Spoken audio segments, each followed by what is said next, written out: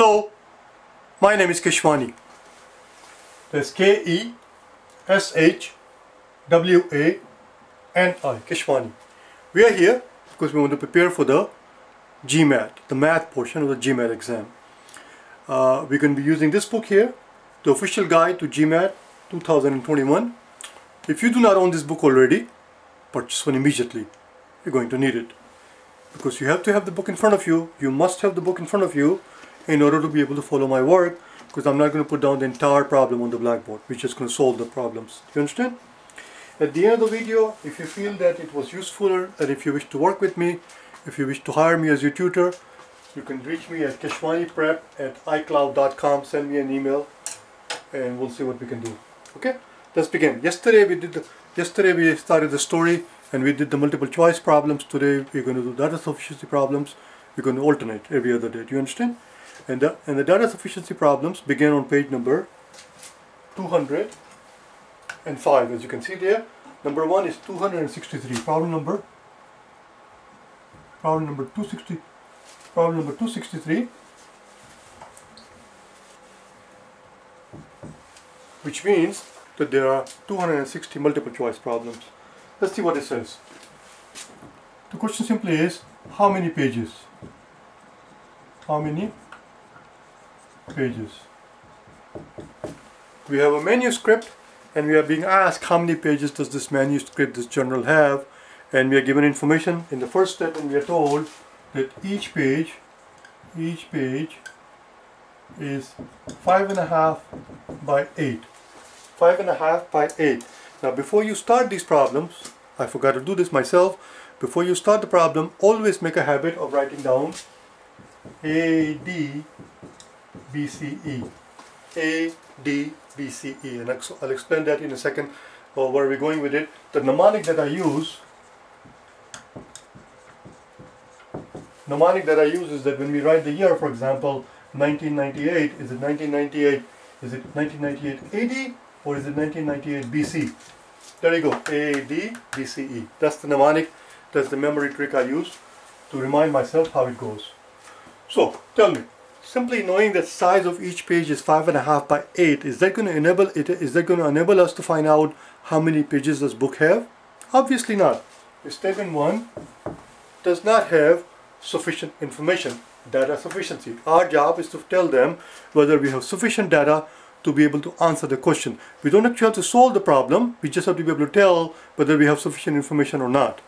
Do you understand? And they obviously, simply knowing the size of the page does not tell us anything at all about how many pages the book is going to have, which means that the answer cannot be A or D. Answers are going to be either out of this group, either A or D, or going to be either B, C or E. These are the two possible groups. If answer is not A, answer choice A means that information that was given to us in statement 1 is by itself sufficient to answer the question. And answer choice D means the statements that are given to us in both A and B, statement 1 and 2 rather, they are both, statement 1 and 2, they are both independently sufficient, by themselves sufficient to be able to answer the question. The fact that the information that is given to us in answer statement number 1 is not sufficient, which rules out D also, because D means that both of the statements independently are enough. Both of the statements by themselves cannot independently be enough, because we just ruled out the fact that A is not enough. You understand? I'm explaining too much probably. Obviously you are here, you're watching the video, you're preparing for GMAT, you know what these answer choices mean, so I'm not going to keep explaining again and again. And if you don't know what these answer choices means, read the bloody thing and learn it. It's all stated there on page number 204. You start the story from page 204, problems begin with page 205, but on page 204 they tell you what the answer choices mean. Let's look at second statement. Second statement tells us that there are 250 words. There are 250 words per page. Knowing that there are 250 words on each page, does that tell us, is that going to be enough? Are we able to tell how many pages there are in the book simply knowing that there are 250 words on each page? Obviously not. Statement 2 by itself is also not enough. Which means the answer also cannot be C. Answer cannot be C, Because C tells us that if you were to put the statements in two statements together, we can answer the questions. We cannot put the statement information for even if we were to put two statements together, knowing that each page is 5.5 by 8 and each page has 250 words. If we were to put the information together from two statements, we still cannot answer the questions because they were both worthless, completely worthless. Sometimes what happens is that they give us some information in first statement, but it's not enough. It is useful information, but it's not enough. Here it's not even useful at all. And then they give you some information in second statement, which is useful, but it's not enough. But when we put them together, we can answer the question, in which case the answer would have been C. But here, even when we put them together, it doesn't do us anything. The answer is E. The answer is E. Let me get rid of this marker because it's dying. Otherwise, I'm going to keep picking it up. Let's move on to second problem. I probably was going too slowly. Let's look at second problem. I'm going to pick up speed. Because if we go too slowly, it gets too boring. Do you understand? In the second problem, we are told that the vase has only roses and tulips. The question is, how many tulips do we have? How many tulips do we have? It looks like this marker that I just picked up is also no good. Let's see what they tell us. The first statement tells us, again, before we do any work at all, we're going to make a note here, A, D, B, C, E. A, D, B, C, E. The first statement tells us that the roses are 4 times as many as tulips. Whatever the number of tulips we have 4 times as many roses. Knowing that there are 4 times as many roses as tulips, is that enough to tell us, for us to be able to tell us how many tulips there are? Obviously not. But as you can clearly see, this is not a worthless information. It might come in handy. We don't know yet. Maybe they will give us something in the second statement. If in the second statement they tell us how many roses there are, then we can figure out how many tulips there are. But this statement by itself is not enough, which means the answer cannot be A or D. Let's look at second statement. Oh, there we go. It says that the total is 20. There you go. Now this statement by itself is also not enough. This statement by itself is also not enough, because what this tells us is that roses plus tulips is 20, and from there we cannot figure out what tulip is. So this statement by itself is also not enough. But if we put them together, aha, that does the job. The answer is C. That's it. We don't actually have to do the work. I hope you understand that part. It is called data sufficiency. We simply have to be able to tell whether or not we have sufficient data. If you sit there and waste your time to solve the bloody thing, that will be very idiotic, very stupid thing to do, particularly during the exam, because it's a sheer waste of time, because they're not asking us how many tulips there are. Listen carefully. We are not being asked how many tulips there are. We are not being asked how many tulips there are. What we are being asked is, do we have enough data to be able to figure out, if we wanted to, how many tulips there are? And the answer, of course, is yes, because we have two independent equations. One equation is r equals 4 times t. Other equation is r plus t is 20. Since we have two independent equations and two unknown, of course we can solve how many tulips there are. The answer is C. I was about to do them just out of curiosity, but it's not necessary, because I don't want you to get in a bad habit. Just be able to understand just be able to recognize whether we have enough information. Number 265. 265 is asking us, what are the coordinates of n? What are the coordinates of point n? I was thinking about point and I wrote down p because of that. What are the coordinates of point n? Let's see what is given to us here. So we're given something like this, and we are told that this triangle, well, let's see what we're told. Oh, that's it, we're not told anything. We're simply told, oh, we're not given anything at all. Nothing at all. M, N, P, N. This is all that is given to us in the original problem. And the question is, what are the coordinates of point N? Let's see what the first statement tells us. First statement tells us that triangle MNP is an equilateral triangle. Equilateral triangle. As we can see, statement 1 by itself is not enough, but it is not worthless, unlike problem number 1 that we just did, where both of the statements were utterly worthless. Simply knowing what the size of the page is does not tell me how many pages there are in the book, and simply knowing how many words there are on each page does not tell me how many pages are going to be in the book. Those were utterly worthless information in both statement 1 and statement 2. This is not a useless information. This is actually very useful information. If we have something more in the second statement, we can probably figure out what the coordinates of n are, but by itself is not enough. By itself is not enough. A, D, B, C, E. A, D, B, C, E. Because A by itself, because statement 1 by itself is not enough, answer cannot be A or D. It has to be either B, C, or E. Now if it turns out that the second statement gives us just enough information by itself, if the second statement gives us enough information by itself, without looking at first statement at all, then the answer will be B. If we are able to figure out the answer by looking at both of them together, the answer will be C. Even if we put the information from both statement 1 and statement 2, and if we still cannot figure out what the coordinates of n are, then the answer will be E. You understand? Let's see what the second statement tells us. I just told you that I'm not going to explain too much, and I did it just that.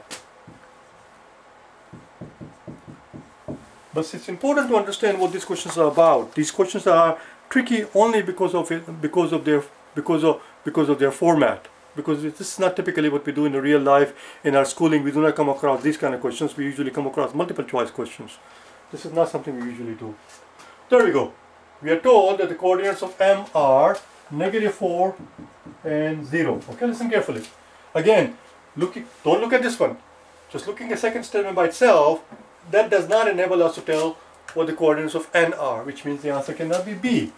But if we put them together, aha, now we're getting someplace. If we put them together, then we know that if this is -4, this has to be +4,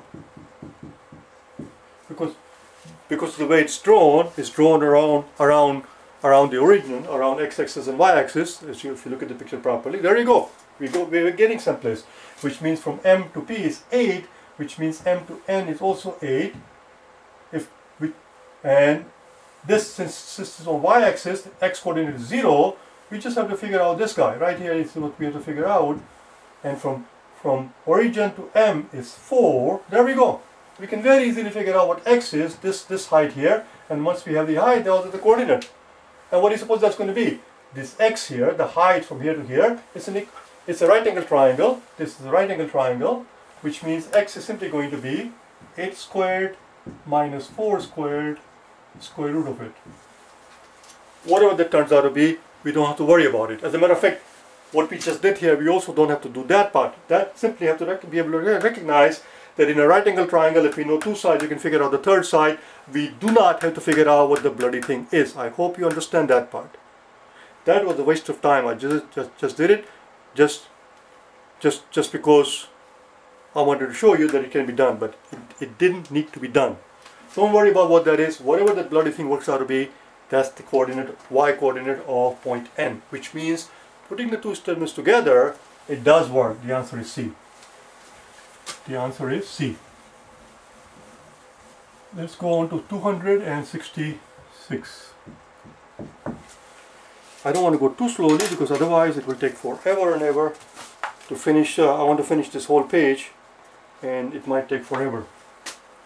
266. In 266 we are told that 10a plus 2g costs $12. And this is why it's important that you have the book in front of you. Otherwise you will not be able to follow my work because I will not babysit you. I'm not here to nanny you. Do you understand? I'm not your nanny. Read the problem, read the bloody thing yourself.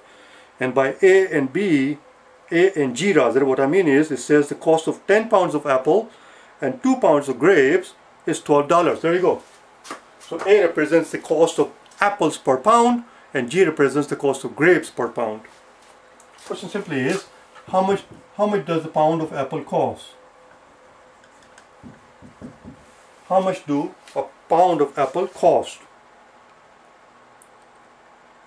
What was the cost per pound of apples? There you go. You see, let's look at the first statement. The first statement tells us that the grapes cost $2 per pound. Grapes cost $2 per pound. Can we tell from there what the cost per pound of apple is? Yes? Well, let's find out. Of course we can. If we know the value of G, we put it in here. 10A plus 2G equals 12, we know. We have one equation here from here, and we have second equation here. Put in the value of G and figure out the A. The statement 1 does the job nicely. Which means in this case, the answer cannot be, I forgot to write down, A, D, B, C, E. Which means the answer cannot be B, C, or E. The answer has to be either A or D. Now, if it turns out, when we look at the second statement, and we realize the second statement also by itself gives us enough information to be able to answer the question, then the answer would be D. If the second statement by itself does not have enough information, then the answer would be A. Let's see what the second statement says. Second statement tells us that 2 pounds of, where did I get bananas? I got 2 B's. There are no bananas here. I must have gone bananas while I was writing it. 2 pounds of apples, not B. 2 pounds of apples cost less than 1 pound of grapes. But simply knowing that 2 pounds of apples cost less than 1 pound of grapes does not enable us to be able to tell what the cost of apple is. This information is worthless. The answer is A. Now, had this information been enough by itself, enough to answer the question, if we were able to figure out what A is by itself, then the answer would have been D. 267. 267.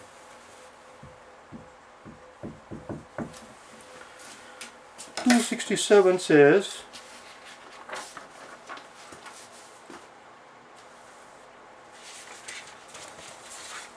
what's the median salary? What's the median salary of a whole bunch of people, whole bunch of employees? What was the median salary for the employees of company X? First statement tells us that there are 29 employees. 29 employees. Is that information enough? Well, of course it's not enough. Simply knowing that there are 29 people in the company does not enable us to figure out what the median salary is, but it's also not utterly worthless information. It does have some useful bits. The useful bit is the fact that since there are 29 people, if we subtract 1 from it, which is the middle guy, we are left with 28, which means there are 14 people here, 14 people here, then this is the median, and then there are 14 people here. In other words, the median is the 15th guy. The salary of the 15th guy is the median. But we cannot figure out what the salary of the 15th guy is, but now we do know that we have to figure out the salary of the 15th guy once we arrange them in order. But by itself is not enough. A, D, B, C, E. By itself is not enough, which means the answer cannot be A or D. Let's look at second statement. Second statement tells us, hopefully second statement tells us that 12 had annual salary of 24,000. No, we don't need 12. If they had told us that even if they had told us that the 14 people in the company had annual salary of 24,000, that still would not have been enough, because we don't know which 14. But certainly 12 is not going to do it. We cannot figure out the median from there. That statement by itself does not do it. Putting them together doesn't do anything, because when we put them together, what we realize is that this tells us that we need the 15th guy, and this guy, this is just telling us what the salary of the 12 people is. Neither of those statements by themselves or by putting them together is enough. The answer is E. We cannot answer the question at all. 268. 268.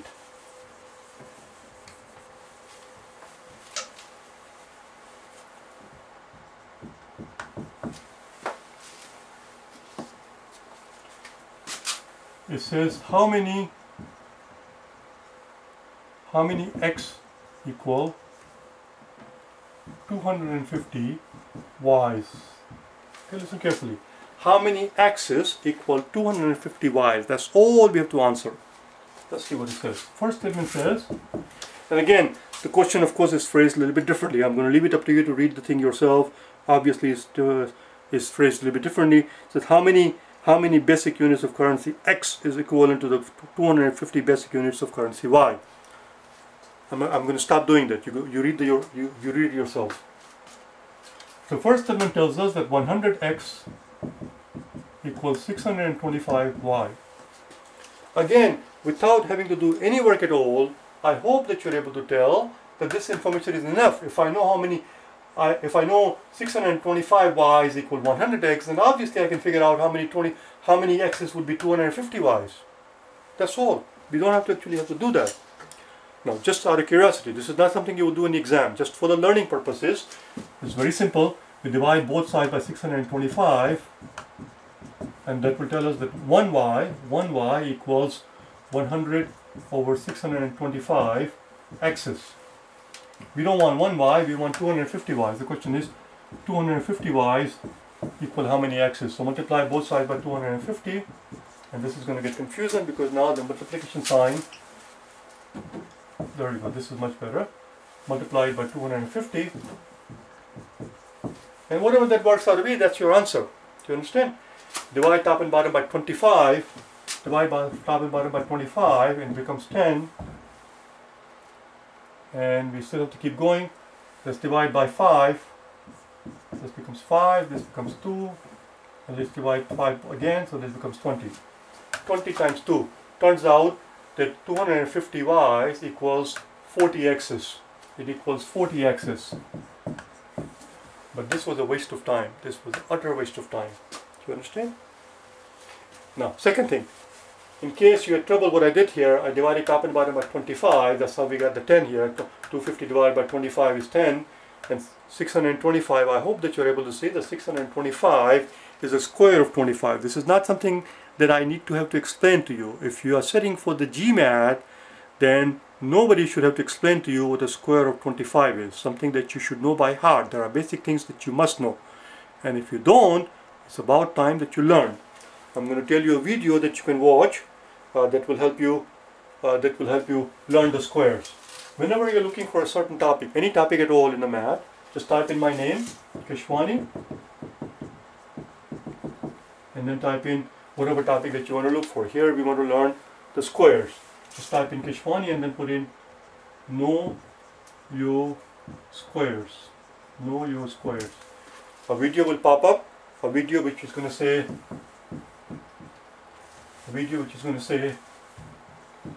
Basic Math Day 30. And the reason it's called Basic Math is because that's exactly what I do there. We learn very basic of the math. There are 100 videos dealing with very basic concepts in mathematics. Actually, I think there are 200, I'm not sure. That video will pop up. Watch the video and learn your squares if you don't know them.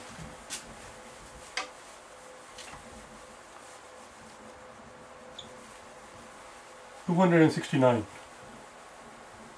We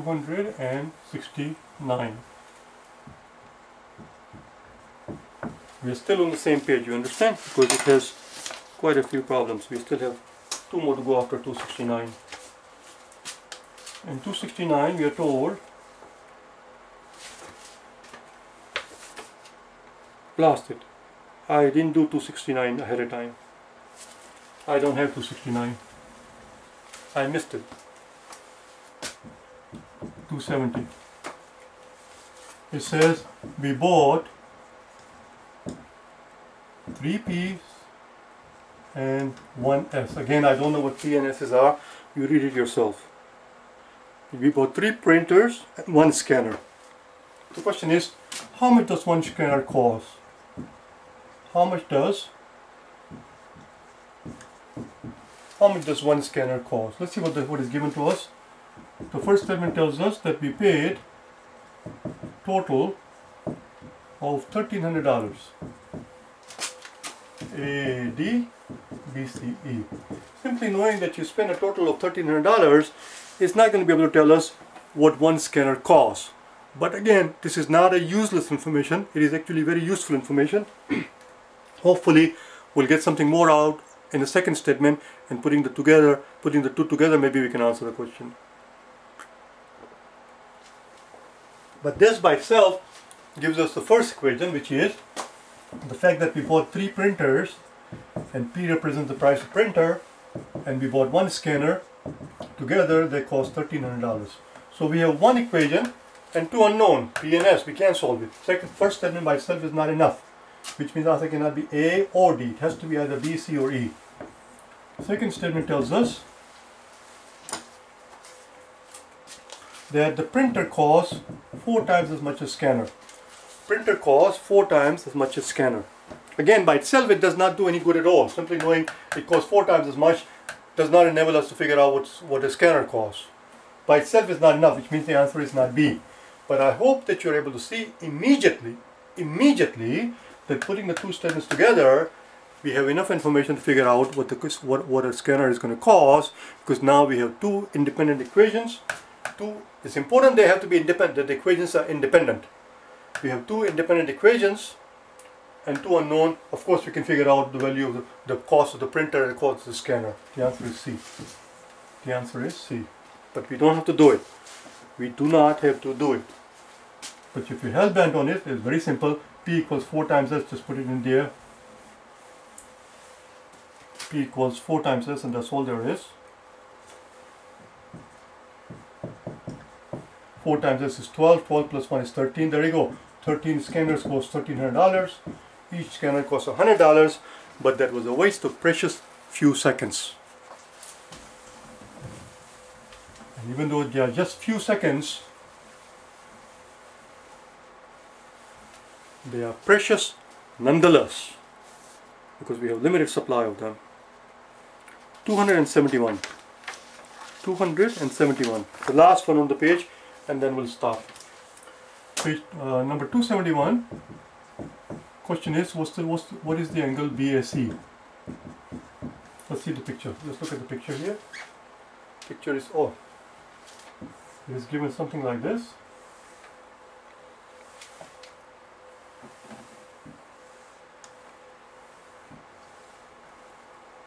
A, B, C and D. Question is, what is angle BAC? BAC.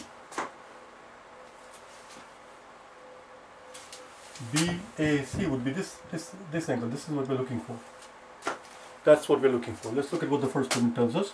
The first statement tells us that the angle BDC equals 60 degrees. BDC equals 60 degrees. I'm going to change the color so that we can keep the information that is given to us in the original problem and what is given to us in the first statement. We can keep them separate. So let's look at BDC. BDC. This is 60 degrees. Now in something like this, of course, you have to actually solve it a little bit, because otherwise it's difficult to figure out. There you go. If this is 60, then this guy must be 120. This guy must be 120. They must tell us something about angle B. Oh yes, they did. I left it out. Angle B is 20. I should put in the black one because it was given to us. It was given to us that angle. It was given to us that ABD is 20. Well, if this is 20 and this is 120, of course we can figure out A. The statement 1 by itself is enough. AD, BCE. Statement 1 by itself is enough. The answer has to be either A or D. Answer cannot be B, C or E. Let's look at second statement. Second statement tells us that the angle BAC is smaller than angle BCD. Again, if we erase all of this thing, this is all that is given to us. That is all that is given to us, and simply knowing that BAC, this angle that we're looking for, the angle that we're being asked, knowing that that angle is smaller than BCD, knowing that this angle is smaller than that angle, does not enable us to figure out what that angle is. Second statement by itself is worthless. AD, BCE. So when we figured out that the first statement by itself was enough, we crossed out B, C and E. At that point, the answer had to be either A or D. Since second statement by itself is not enough, the answer is A. Answer is A. And that is all there is.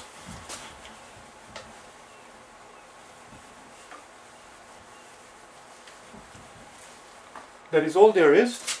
As I said before in the beginning of the video, if you want to get hold of me, send me an email at keshwaniprep@icloud.com. I'll be more than happy to do what I can. And that Keshwani, I should know how to spell my name. It has an I at the end. So just anytime you're looking for any particular topic in math, just type in my name Keshwani, because otherwise without my name you're going to be, there are 1,000 other people doing the same thing that I am, obviously. So type in my name Keshwani and then type in the name of the topic and it will pop right up. I'll see you tomorrow, and tomorrow we'll be back to multiple choice problems. We're going to alternate. You understand? Bye now.